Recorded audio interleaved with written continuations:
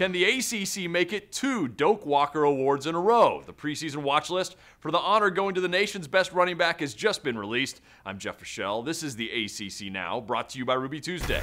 No surprise, Miami's Duke Johnson is on the list. He gained over 2,000 all-purpose yards as a freshman, and last year looked on his way to 1,500 yards just on the ground when he suffered a season-ending broken ankle.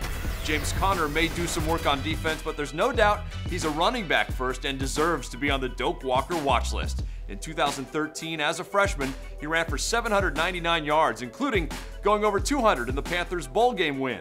The only returning 1,000-yard rusher in the ACC, Virginia Cavaliers running back Kevin Parks. He's the first Cavs back in a decade to reach the milestone.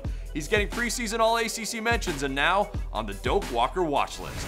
So, who's the best running back in the ACC? Tweet us your vote at the ACCDN. You can also tweet questions you want Clint Portis and me to ask the players and coaches Sunday and Monday at Media Days, aka the ACC football kickoff.